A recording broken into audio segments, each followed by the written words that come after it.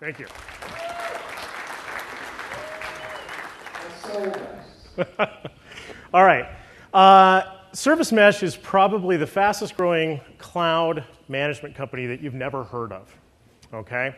I wanted to spend a slide and just tell you a little bit about us. I am, generally speaking, not going to give direct product plugs in this. There is one slide at the end where I will do a cheap, shameless, tawdry plug of my product, and I hope that you will stay around all the way through the presentation for that. Service Mesh focuses on large Global 2000, Fortune 500 customers. We're involved in some of the biggest of the big customers in areas like financial services, pharma, consumer products. And we are worldwide. We do business here in North America. We hang out a lot on Wall Street. We spend time in Europe and London, in Asia Pac as well, and financial centers and places where those big companies live and do business. We were named the fastest growing cloud company in 2010. I don't know if that's true or not, but we did grow really, really fast, and we beat out a lot of other companies that submitted for the same award that we did. Over 300 or something like that, 350 different companies submitted for that. We're profitable. We are a fairly mid-sized startup, is I guess what I say, or maybe a middle-aged startup. All right. I want you guys to think back to some of the old movies and cartoons you've seen.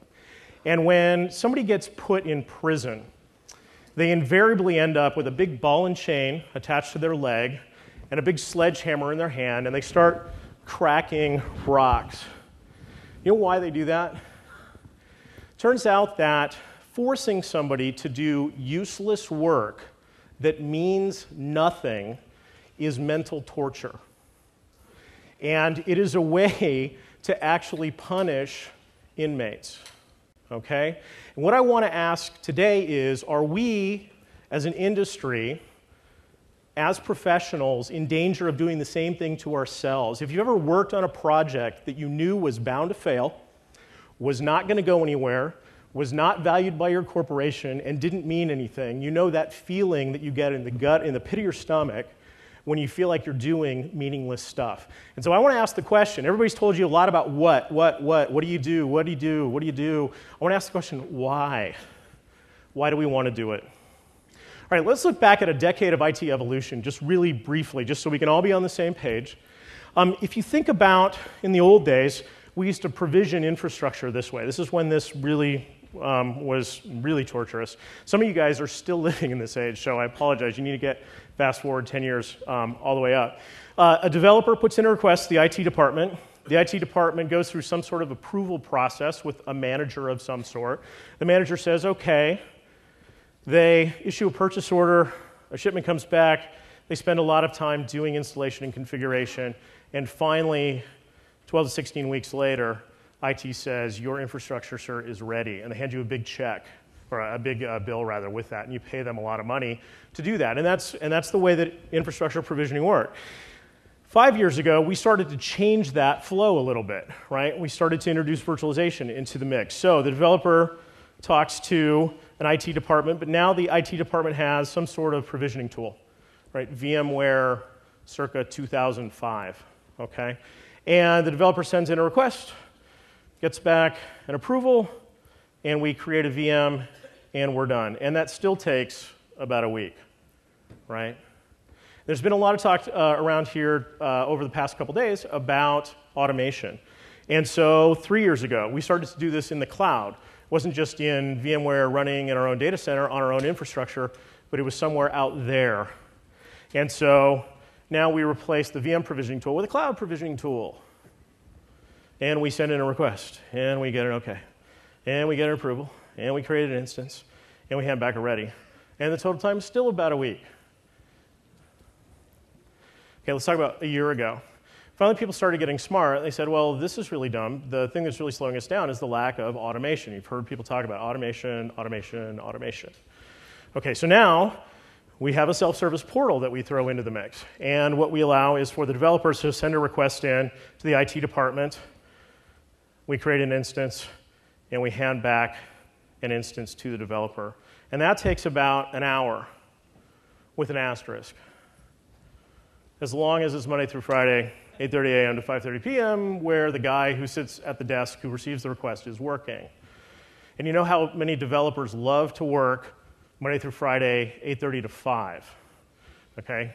Honest to God, I used to work with a guy who we thought was Dracula, right? We'd be going out in the evening, and he'd be coming in, and he was the only one that worked, and he'd work all night, and we'd be coming in the morning, and he'd be going out. And he was pasty white, graduated from MIT. He was the most wicked smart guy that you could ever imagine, but he was literally Dracula. All right, so now, what do we do today? So we'll hear a lot of talk at the conference, automation, automation, automation, automation, got to automate now. All right, so now what happens is we hook up a self-service portal with an orchestration engine. And the orchestration engine is able to drive the infrastructure automatically. And so what typically happens is IT creates service offerings that live in that self-service portal. You can choose from this menu of stuff that IT has defined for you, and you send in your request, and it creates the instance, and it just happens really, really fast, like 5 minutes fast. And that's a wonderful thing. That is good, and we should all clap our hands and say, yes, we did it, okay? Because we've been working on that for 10 years to get that to happen in a way that was actually repeatable and reasonable. Okay, along with that, we've started talking about cloud, and the conventional thinking around cloud is you got to do it because, number one, say it with me, it's cheaper, and number two, it's more agile. It's faster, right? Those are all good things, and they are good things. I don't want to actually, at the end of the day, belittle those things. Those are good things, and they are true. I'm here to tell you they are true. I will not be a total contrarian. I'm just going to tell you that all this is small ball. At the end of the day, it is minor league, junior varsity, doesn't matter stuff. We are solving IT problems with IT solutions. And if we want to have a real impact, we're going to have to shift our focus from solving IT problems to solving business problems. I don't know about you guys, I'm an engineer. I graduated with a degree in computer engineering. I have 11 patents. I've written 3 books. I'm a techie, okay? This is not a technical problem. Cloud is not a technical problem. There are many, many good technologies out there. Cloud is a people and a business problem. And as an industry, I think we need to start thinking that way in order to have an impact. Okay, let's talk about technology and how it gets adopted. If you're to look back and think about major waves of technology adoption, they tend to go in kind of big spurts. And I've drawn this as this kind of wavy line. So what you have is you have periods of incremental improvement where technology really doesn't do a lot that are then punctuated by really intense value creation in a short span of time, okay? And typically what's going on during the incremental improvement phase is that technologies are being worked on, and they get to the point where everything starts to fit and a new capability is created that wasn't there before. And then during the intense value creation phase, that technology gets exploited, that new capability gets exploited to deliver end-user value creation. And the typical span between those big waves is something like 10 to 15 years, give or take. If you think about what's happened in the past, we've seen this a few times. Personal computing in the 1980s was a big wave, right?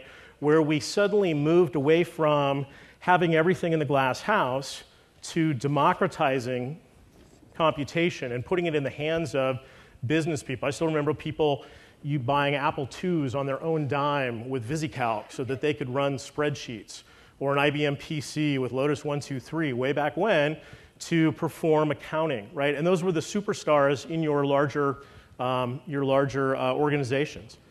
The web came along, and we saw huge amount of obviously value creation that happened in that wave. I think that the cloud is of the same ilk. Okay, if you look at those phases where there's intense value creation, fortunes are won or lost during those times. Okay, and it's not just the fortunes of vendors selling to you guys, it's your fortunes. In the flatter phases, what ends up happening is the folks that win tend to try to buttress the status quo. They try to not let the game change again, right? They were the winners in the last round. Congratulations to them. They hang on to it for dear life, and they try to ensure that things don't move.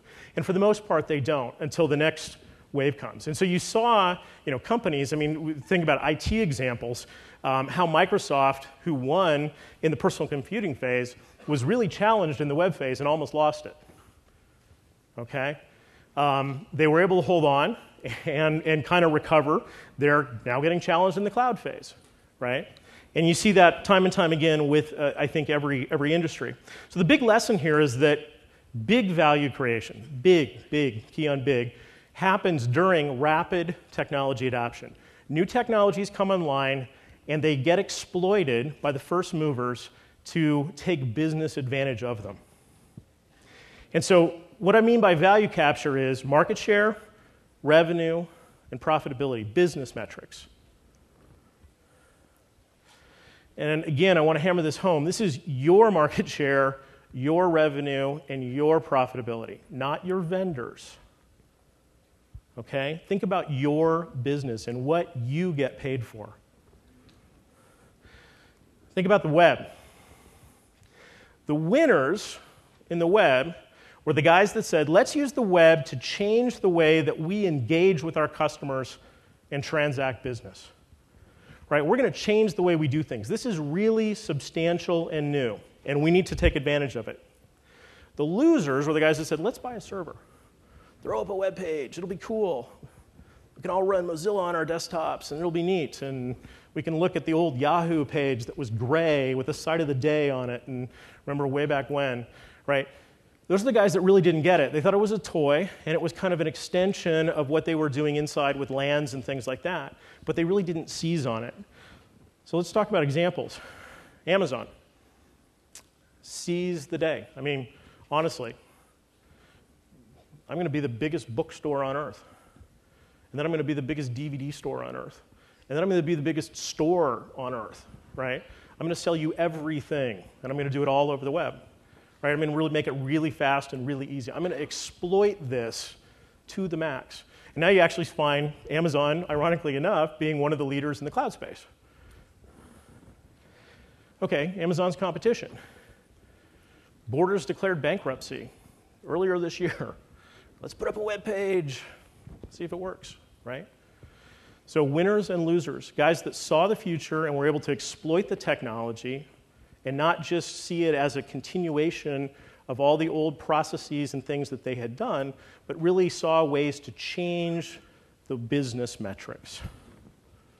Okay, Agile IT and cloud computing. I'm going to go out on a limb here. I'm going to say that these are at least as transformational to enterprises, to Fortune 500, Global 2000, and your business, even if it's mid-sized, as the web was. This is one of the biggest changes. Over the last decades, ever since the 50s and 60s, IT has been rushing into corporations, almost like a wave when you're standing at the beach, right? And the big wave crests and the water runs between your toes. And then what we're seeing with cloud is the water's running back out. It's coming outside the corporation, right? It doesn't mean that corporations aren't going to do IT, but it means that they're going to do it in a largely different way. But most of us, again, I think are playing small ball. Part of the problem is that we have a really narrow view on who we're addressing. And I said this a little bit before, but I think a lot of IT solutions get sold to solve IT problems, not business problems. A lot of the time, if you think about those, the last sequence of slides earlier, where I showed kind of the progression of automation, a lot of that, again, had the IT department in the middle of it.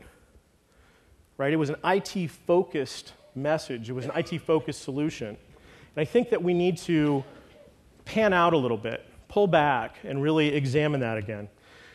We're largely going for things like, when we talk about cost for cloud, for instance, we're going to do cloud because it's cheaper than the IT we were doing before. Again, we're solving an IT cost problem with an IT solution. But we're trying to do, fundamentally, machine and operations arbitrage, right? We're betting that my buying a server and hiring a couple guys to run it is going to be more expensive than Amazon buying a bunch of servers and hiring a fewer set of guys to go run it, right? And that's really that's the cost trade-off there. When we say that cloud is cheaper, one of the things that we're talking about is just, who can run things better. And that may be true. Amazon might be able to run a cloud cheaper than you if you're a small company with really high overhead costs, or you're just really screwed up at your IT business, right? If you're just really pathetically horrible, okay? Now, that's nothing against Amazon, but when you get to the scale, the companies that we deal with, Fortune 500, Global 2000, they're at scale. They can do things pretty effectively when they want to, okay, when they can get out of their own way. Now, that's another issue, but suffice it to say that it's a thin value proposition. And you can argue all day long about whether cloud's cheaper or whether it's not. The fact is, it doesn't really matter. It's not 99% cheaper. It's not 80% cheaper. It's maybe 20% cheaper. Okay, it's the kind of thing that you probably could have gone into vendor negotiations with your sourcing people and beaten up your server guys to get a few more points off. Okay. The other fallacy that I think that we run into is this idea that automation, and in particular IT operations automation, equals business agility. There's an indirect relationship there, clearly, right? So far be it from me to argue against operations automation. It's a good thing. But I think too often we assume that because IT has automated something, that the rest of the organization cares.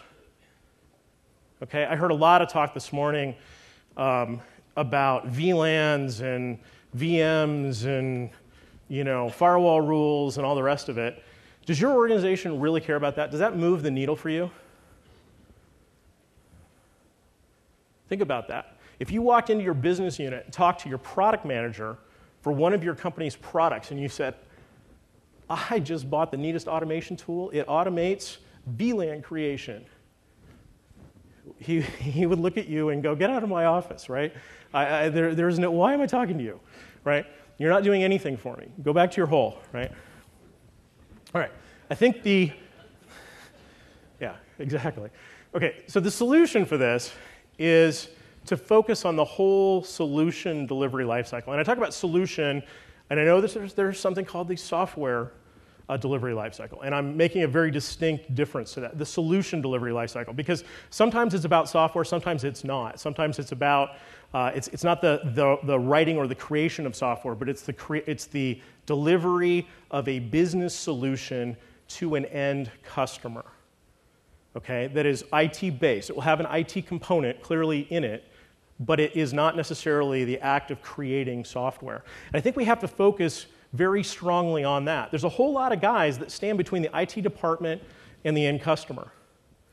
And they need to be fed capabilities that allow them to make decisions and to deliver capabilities that impact customers.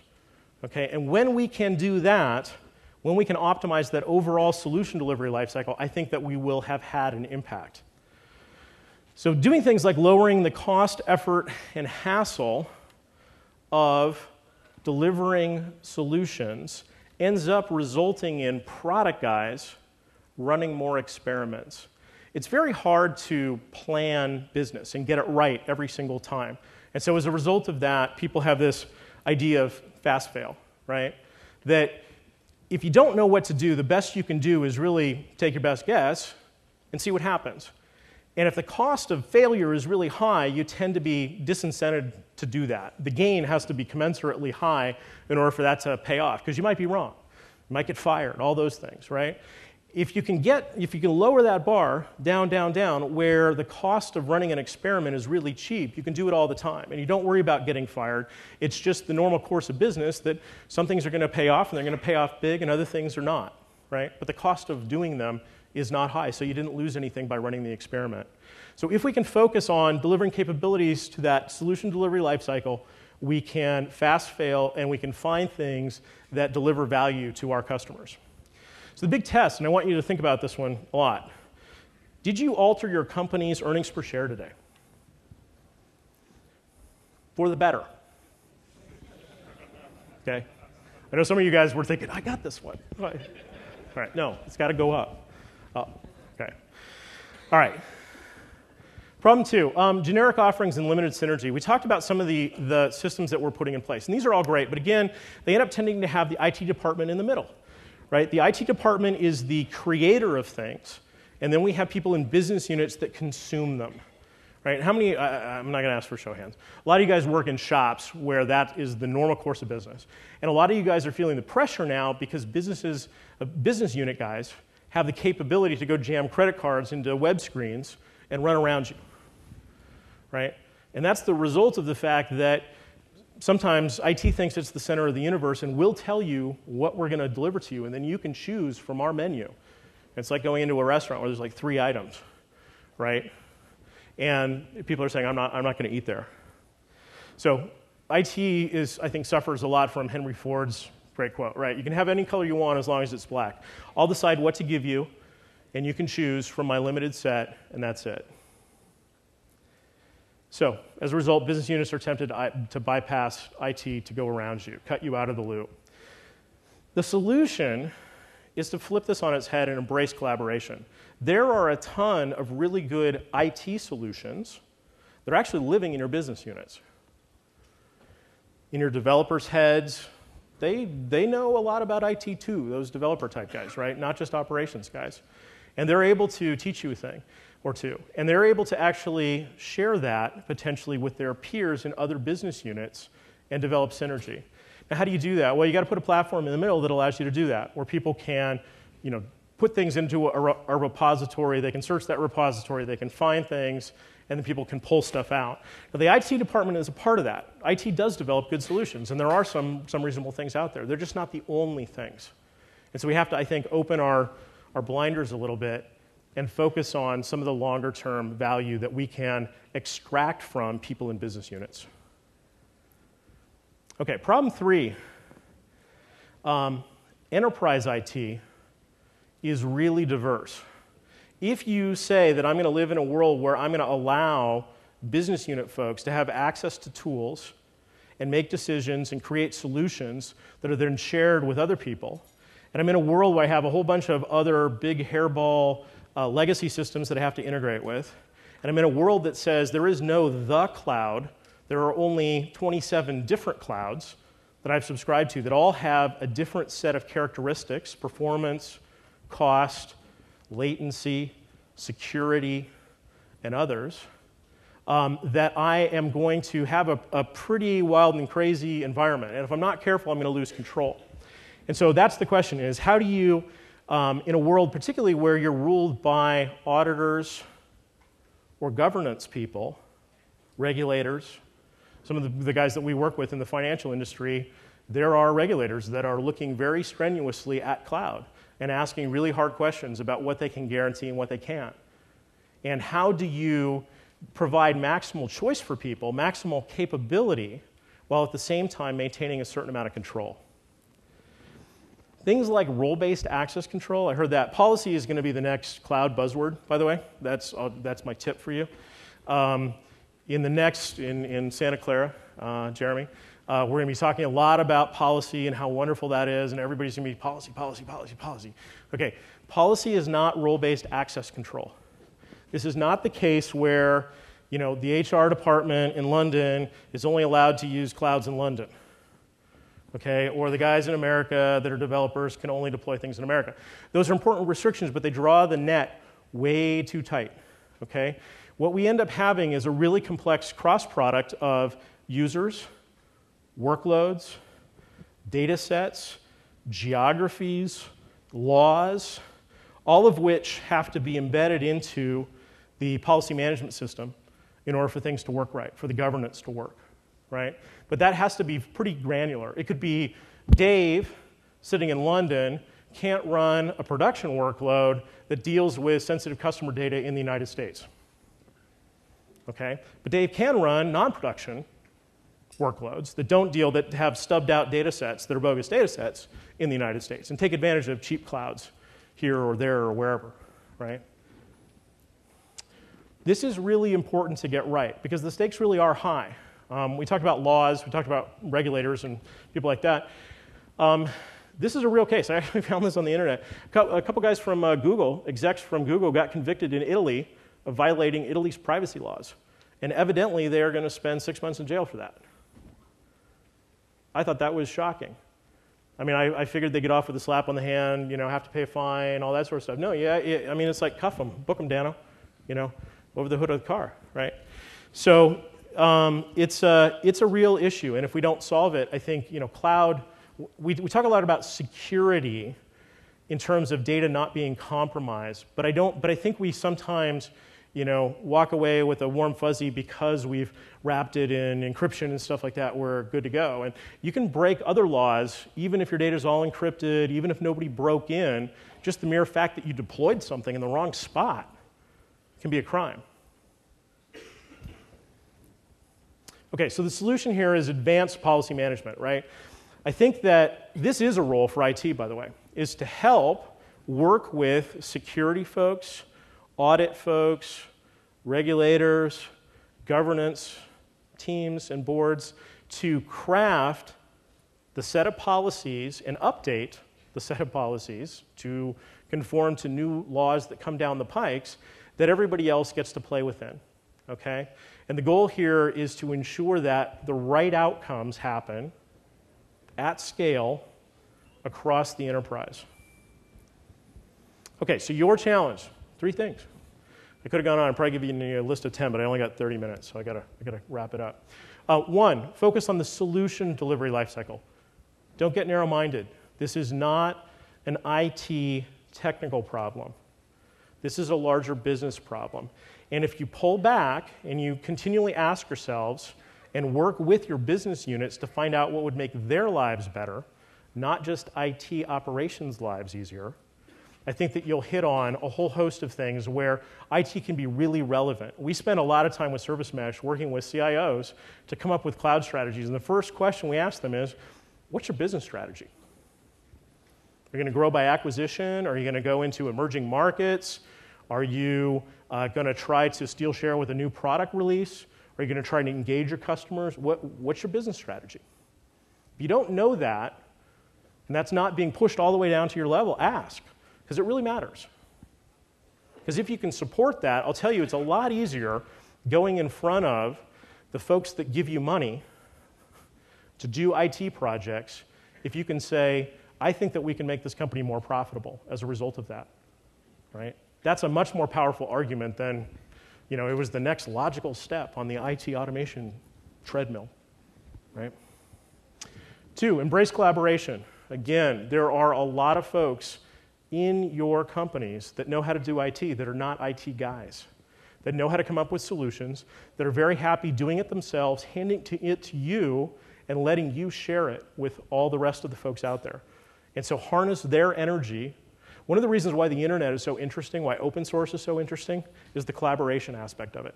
You can make a really small contribution, and if everybody just makes a really small contribution, it finally stacks up to something really meaningful at the end of the day. Right? How can you apply those same principles inside and use the cloud to go do it? Finally, how do you empower all users with advanced policy management? Right? Let people go wild as long as they're not breaking laws or compromising your data. Right? Don't draw the net so tight and be so restrictive that you choke off the innovation and the collaboration that you'd like to enable in the first 2. Okay, here's the big finish. Cue the blatant product plug. All right. We are a software company. We make a software package that will help do some of these things. What we've tried to do is look at the full cloud lifecycle for workloads, all the way from planning of applications all the way into production and runtime.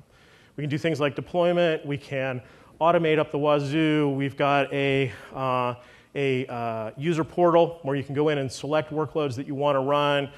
It works across SaaS, PaaS, and infrastructure as a service, and I think that's really important because I'll tell you another topic for Santa Clara in 6 months might be the fact that nobody really gives a rip about infrastructure as a service anymore. The funny thing about handing somebody a virtual machine is after you do it enough times, they go, why do I want a virtual machine? I don't really want a virtual machine.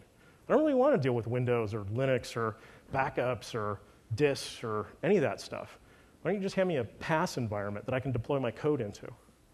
Okay?